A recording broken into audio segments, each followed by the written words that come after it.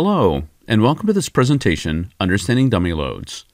In this short presentation, we'll provide a brief technical overview of what dummy loads are, how they're used in radio frequency applications, and how they're characterized or measured. This presentation assumes a very basic understanding of voltage standing wave ratio and return loss. If you're not familiar with these concepts, or if you'd like a brief review, you might want to watch the presentation Understanding VSWR and Return Loss before beginning this presentation. Let's start by discussing terminators, also called terminations. These are one-port passive devices that present a known stable impedance at a port or at the end of a line or cable, and typically this is the so-called system impedance, which in most RF applications is either 50 ohms or, somewhat less often, 75 ohms. Terminators are widely used in many applications, but there are two main ways that terminators are used in RF test and measurement. The first is to prevent radio frequency signals from entering or exiting a port, and thus they help to avoid interaction with the external electromagnetic environment. One example of where this is important is when measuring the displayed average noise level, or DANL, of a spectrum analyzer. We want to be sure that we are measuring the analyzer's internally generated noise, not external noise received via the analyzer's open RF input. The second main application of terminators in test and measurement is to provide a stable, well-known impedance at a port of a device under test. For example, when we measure between two ports of three-port devices, such as directional couplers or duplexers, it's good engineering practice to terminate the unused port. These unused ports are terminated during normal operation, and leaving them unterminated can sometimes impact measurement results. It's very important to keep in mind that terminations are generally used only for low-power applications, typically less than about plus 30 dBm or 1 watt. They are not designed for, nor intended to be used for, sinking or dissipating higher levels of RF power. In order to sink higher RF power levels, a special type of termination is required, and this type of termination is commonly called a dummy load. These are terminations which can safely dissipate powers on the order of low watts to many kilowatts or more. Dummy loads do this by converting incoming RF power into heat and then dissipating that heat.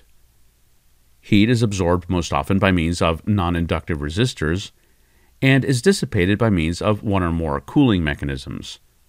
We'll cover these in more detail later in this presentation. Like other RF terminations, dummy loads also present a near-perfect impedance match to the RF source or transmitter, meaning that, ideally, they reflect little to none of the incoming power. In addition, dummy loads are designed not to radiate the received signal, and thus are sometimes also referred to as dummy antennas. Note that in reality, dummy loads usually still do radiate some of the received power. Most dummy loads are coaxially connectorized, such as the image shown here, but dummy loads with flange-style terminations are used when terminating waveguides.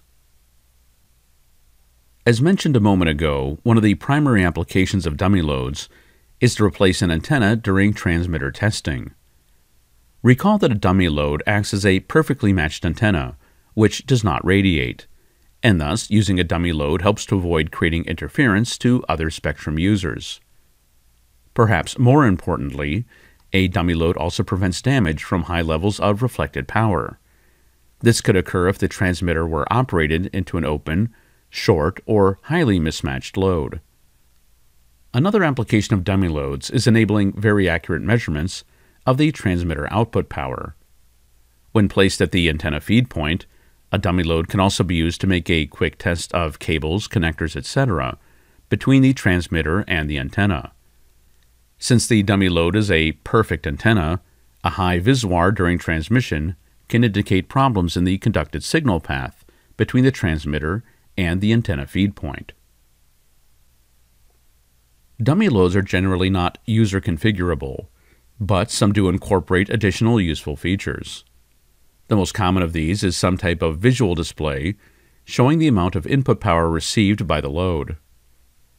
Another feature is an RF sample port, which allows measurement or analysis of the input signal.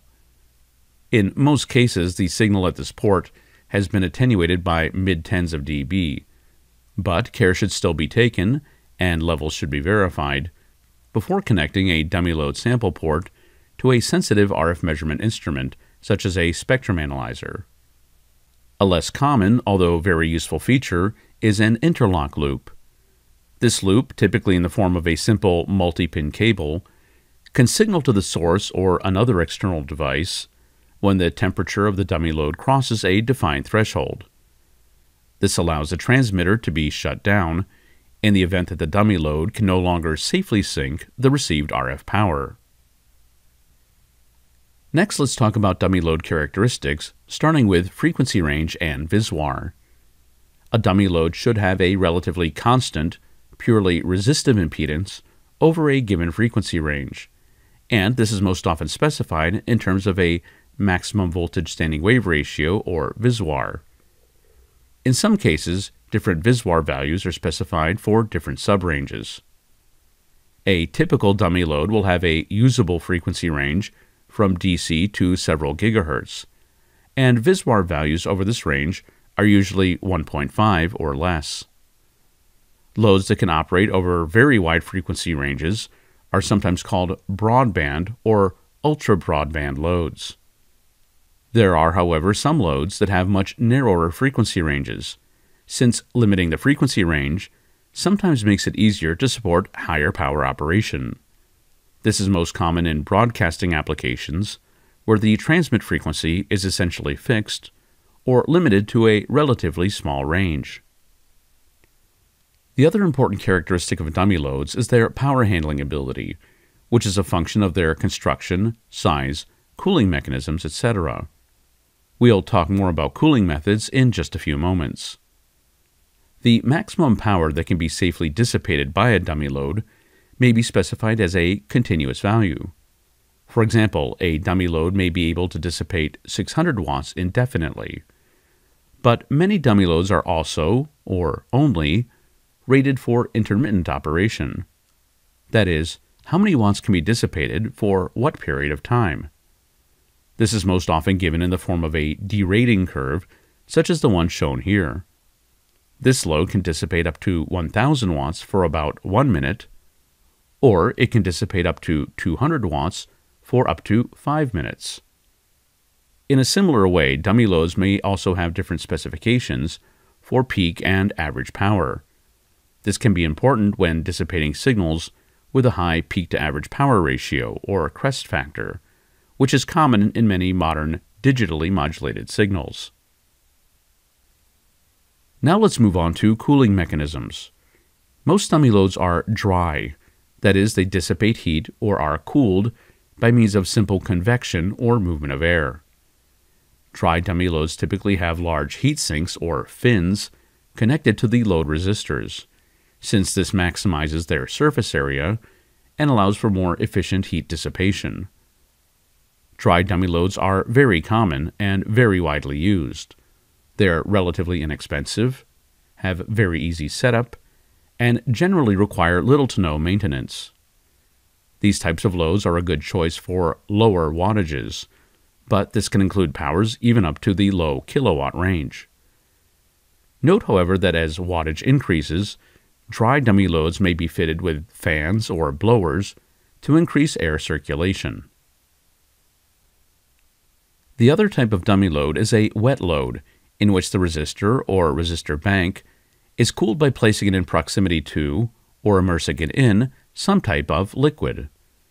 These type of loads can have a variety of shapes and form factors. The biggest advantage of wet dummy loads over dry dummy loads is that wet loads can dissipate more heat. That is, they can be smaller for a given wattage level. The greatest disadvantage of wet dummy loads is that they tend to be higher cost and more complex than simple dry loads. Most often, either water or some type of oil is used as the cooling liquid, and the type of liquid often has a significant impact on the power handling capability of the load. It's also worth noting that in some cases, liquid cooling is supplemented by air cooling. Cooling fins or fans may be attached to the liquid container, or a more elaborate radiator or heat exchanger system might be used to circulate the liquid over the load resistors. Our next topic is how to measure or characterize dummy loads. In most cases, dummy loads are measured or characterized using an instrument called a vector network analyzer, or VNA, which can source and measure radio frequency signals. Alternatively, a spectrum analyzer and tracking generator can be used to obtain similar results. In either case, this is a one-port or so-called S11 measurement, in which a signal is sent into the load, and the amount of power reflected by the load is measured. This measurement is normally made as a function of frequency, and results are shown either as VSWR or as return loss in dB. Note that these stimulus signals from VNAs and tracking generators are usually relatively low power, on the order of tens of milliwatts, and so external amplifiers, attenuators, couplers, etc. are needed if we want to test dummy loads under high power conditions.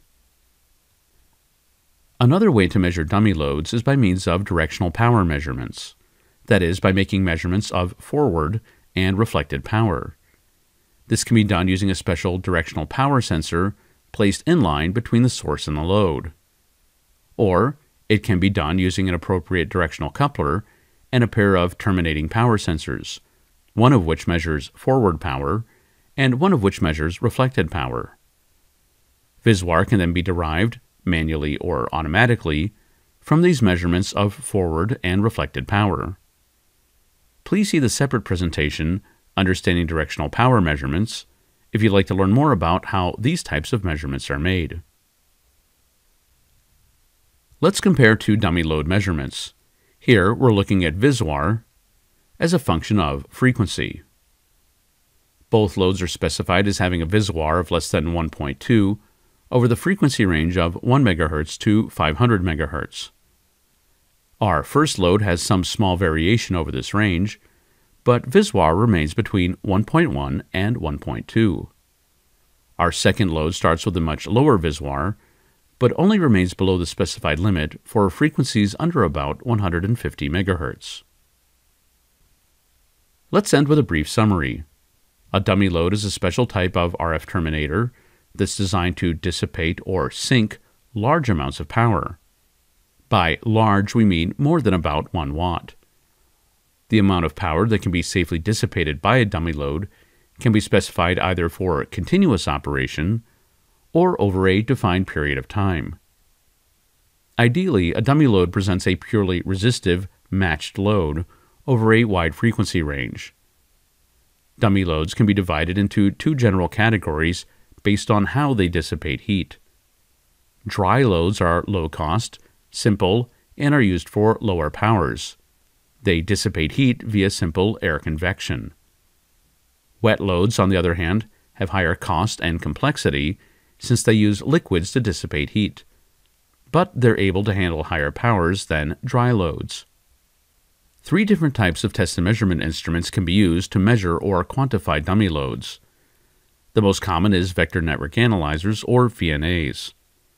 The combination of a spectrum analyzer and tracking generator can also be used in a similar way.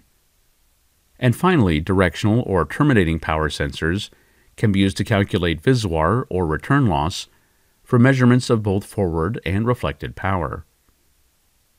This concludes our presentation, Understanding Dummy Loads. If you'd like to learn more about RF components, how they're measured, or about test and measurement instruments from Rohde and Schwarz, please see the links in the video description. Thanks for watching. Please subscribe to our YouTube channel and visit us at rohde-schwarz.com.